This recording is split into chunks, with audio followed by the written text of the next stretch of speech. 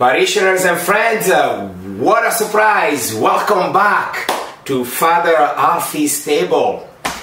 The last time was the end of June of 2021, and what happened is that I went to do a mass at John Paul II Catholic School in Port Alberni, and for Easter. And what a surprise, all the kids I never met before, they came to me and they says, Father Alfie, we know you from Father Alfie's table.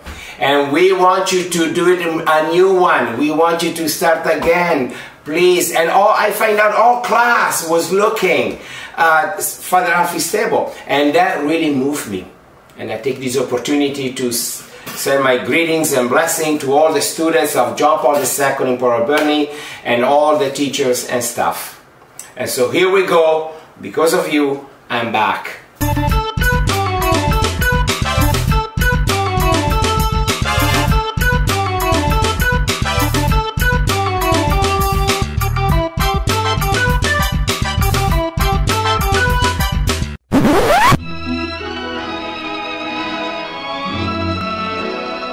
St. Joseph Rectory's deck.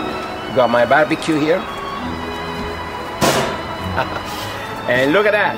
Oni is a pizza oven and goes up to 900 degrees. That's what they say, but I believe it. Because they cook the pizza in 1.5 minutes, 2 minutes. And it's very simple. There is a stone inside. This is the stone where we cook the pizza. As you can tell, I have used it a lot. This black is not going away, but it's okay. We turn it on.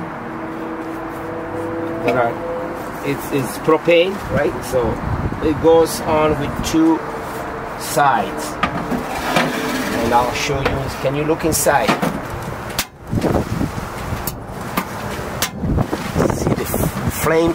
It's a windy day, unfortunately, but it's okay. It's still gonna work.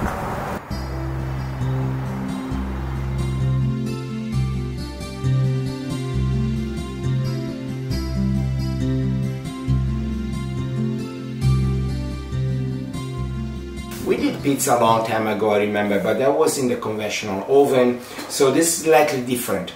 The dough is basically the same. I use like 20 grams of yeast, fresh yeast, and then flour 200 grams, just enough for one pizza. And water is always half of the flour, so 100 grams, half a cup of water. And so you mix it all together with a touch of salts and of course a drizzle of olive oil. And I did it last night for today, but I think starting in the morning for the evening is plenty of time for the dough to rise. So this is the dough, and if you see, it's a bit elastic, and that's the way it should be, and that's being rested for like few hours now. So we're gonna put this on the side right now because we're gonna prepare all the ingredients first. And I think this is enough, so we'll take some artichokes. I use 3. We're gonna cut this thin. The top one usually is a little bit hard and chewy, so I'm gonna take those off. I'm very, very picky. When you have a bite, it needs to melt in your mouth. Okay, now this is very small, and we're gonna dry a little bit because it's too much liquid.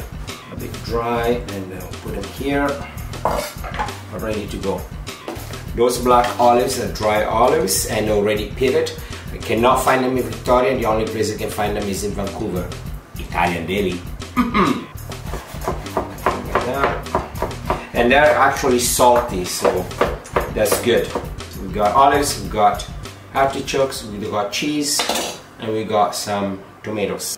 Those are tomatoes from the can from Italy, and I just tomatoes. So what I do, I just take them in the blender and just give a quick blend with a touch of olive oil, and that's what it is. Flour on the bottom, so the dough is not gonna stick.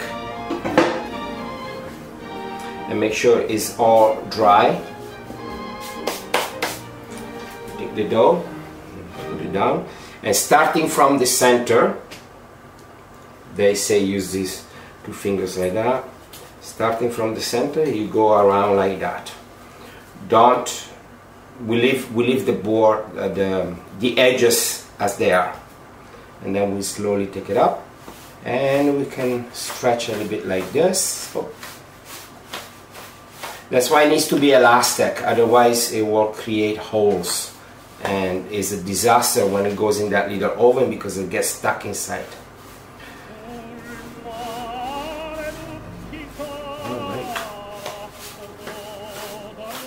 As you can tell, I'm not a professional pizzaiolo, but I'm learning. Alright. What is this? I have no idea. I don't know how it's called. It's just a place, the thingy where we put the pizza on, and from here we go in the oven and we're gonna slide into the oven. Over here. So it's gonna slice. You need to slice. Otherwise, the worst is when it gets stuck. Pizza and put it. You see that now it's sliced like that. Perfect. And be careful. Don't put any liquids around. Otherwise, it will glue it on it. So then, when we put inside the oven, it's gonna stuck here and it's gonna be a mess.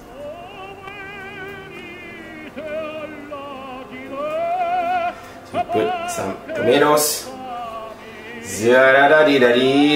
So we put some cheese, mozzarella cheese, olives and artichoke that we just cut. Not too loaded. This is already maximum loaded. We don't want to load it too much. So before it goes in the oven, a drizzle, we call it drizzle, of olive oil. Like that, just a quick round, a sprinkle of salt, not too much because we said black oil is already salty, so just like pinch, ready for the oven. Let's go. 15 minutes are gone since the oven was on, so the stone should be nice and hot. So we're gonna put this right in and look how it's gonna slice, okay? We need to slide. If it doesn't slide, we're in trouble.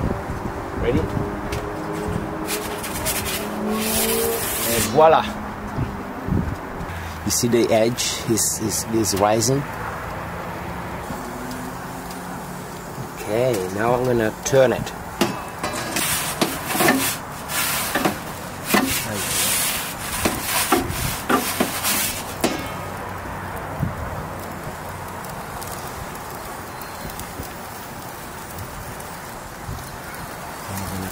Again on the other side. On the other side, and it's coming along. That's it. That's what I wanted. The other side there. You see, it's already cooked black there. Yummy, yummy. It's coming up well. It's amazing. It's probably 1.5 meters. Maybe on the other side. And the rest get burned. You see? That's beauty.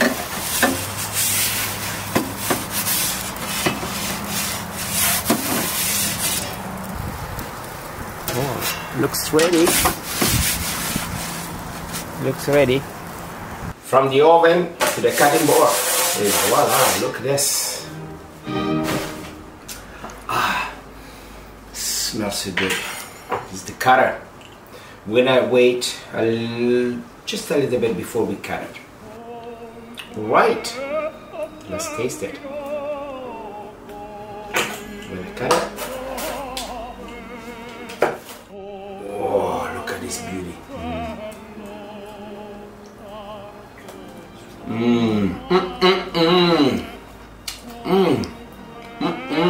It melts in your mouth. Oh my goodness, so good. Those are the moments we really need to be thankful. Thankful to God. Thankful to life. Oh, look at this. It's okay. This is fantastic. I'm glad to be back, everyone. God bless you all.